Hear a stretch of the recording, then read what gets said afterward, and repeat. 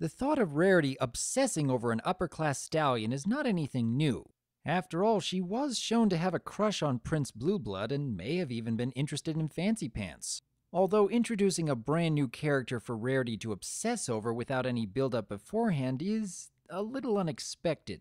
However, making Rarity and Applejack the main focus of an episode is something that I've certainly been wanting to see again. After all, Sister Who's Social still remains one of my personal favorite episodes, if only for the scenes between Rarity and Applejack. Applejack tends to bring out the best in others, even when a character like Rarity loses focus. But while the relationship between Rarity and Sweetie Belle had been given the time to develop before reaching Sister Who's Social, it will be difficult to convince the audience to be invested in something like Rarity having a crush on someone we haven't met before. But let's take a look at how well the writers can put this together here. We see Rarity being chosen to direct the Ponyville Days Festival, and she's already going all out on adding her own touch of elegance to everything. Of course, the rest of the main six are contributing in their own small ways, but thankfully there isn't all that much focus being put on the majority of them. They're kind of just there, but not in a distracting way. What really stands out the most in this scene, though, is the fact that Rarity talks about a new stallion coming to town by the name of Tenderhoof. And apparently Rarity has been obsessing over this guy for so long that she has a shrine dedicated to him. So, let's talk for a moment about this element that I'm sure is rubbing a few people the wrong way. Introducing a character with no build-up for one of the main six to have a crush on, all for the sake of the story and the moral. When I was watching this scene, I could already imagine how some people would start talking about how Rarity is being forced into this position by the writers just for plot convenience. And yeah, I can understand where they are coming from here. But that doesn't necessarily make the episode weak, provided they do something interesting and or entertaining with it. And I was willing to give this a chance, if only so I could see Rarity having her highly enjoyable freakout moments. Twilight, where is he? Sorry. Now, when Tenderhoof starts developing a crush on Applejack, I could already tell what Rarity would end up doing next. And I have to admit that parts of it did feel a little underwhelming. There were some funny moments here and there, but I don't think that there were many standout moments during the second act. I will say that Spike being calm and taking everything in stride actually shows some maturity on his part. And really, I thought that the story might be heading towards Spike being the one who would teach Rarity the lesson about being yourself. That really would have shown how much Spike has grown as a character. But the focus seemed to stay on Rarity and Applejack, with Tenderhoof making occasional appearances here and there. And while I was enjoying moments like Rarity sitting on a plow trying to get it to move, Come on, farm thing! I wasn't really sold on scenes where Rarity is trying to force her ideas on others.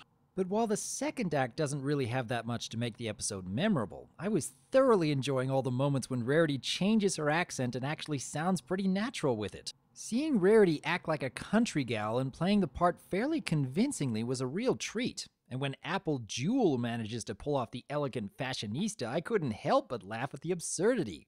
Both Tabitha St. Germain and Ashley Ball put together some fantastic performances here. This is really what made the episode for me when I was watching these two polar opposite personalities actually playing these parts so well. It was almost like going back to Look Before You Sleep again, except this time each of them were trying to act like the other. Once again, Applejack plays the role of a wise mentor, doing something way out of her comfort zone in order to show Rarity why this behavior doesn't work. And I wasn't feeling any ill intent on Applejack's part here either. She came up with a brilliant and effective way to drive the lesson home without making herself any less likable. And while I probably would have preferred seeing Rarity understand the lesson a bit more on her own, I think this final act of the episode played out very nicely. In particular, the message of the episode is really good, and it's something that is actually more for adults than for children. I'm sure that every one of us have had moments in our lives where we feel the need to change who we are just to catch the attention of others. And by itself, this is not necessarily a bad thing.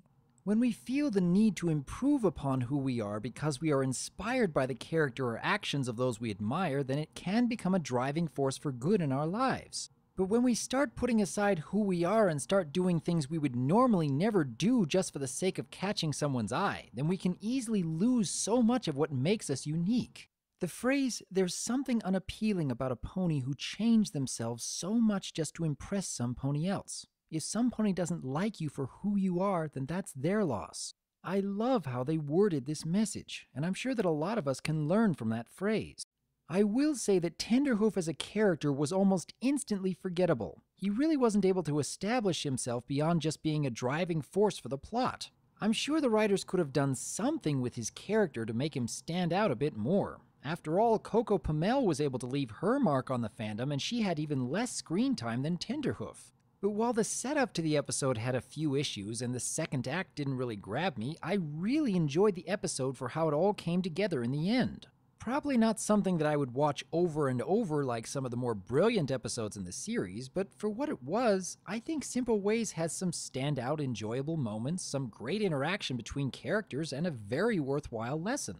But now I would like to hear from each of you. How do you feel about Rarity developing a crush on a character that we've never seen before? Do you think that Spike could have been the one to teach Rarity this lesson if given more of a chance to be in the spotlight? Do you think Rarity's actions fit with what we know of her? Does Applejack's role as the wise mentor still fit with her character? What do you think about Rarity and Applejack switching roles? I would like to hear your thoughts on Simple Ways, and here's to hoping that we get some more standout performances from the ever-talented voice actors in MLP. I am DRWolf, and I look forward to hearing from you. I smell like rosebuds. I love being covered in mud.